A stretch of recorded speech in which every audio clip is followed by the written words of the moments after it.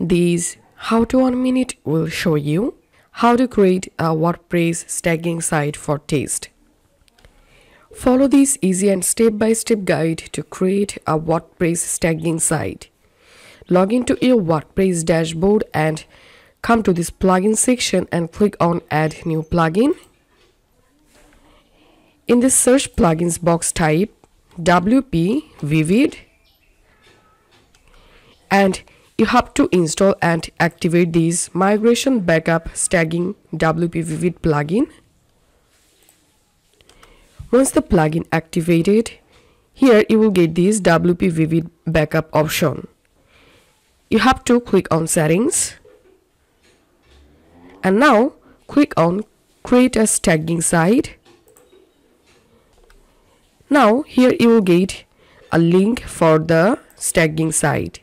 If you want to change the name, you can do it from here. And now scroll down and click on create now. Okay. And now it will start to copy your WordPress website to make a staging site. And once it's created, you will get your staging website URL here. So let's open it in a new tab. So this is my staging website, and now let's open main website.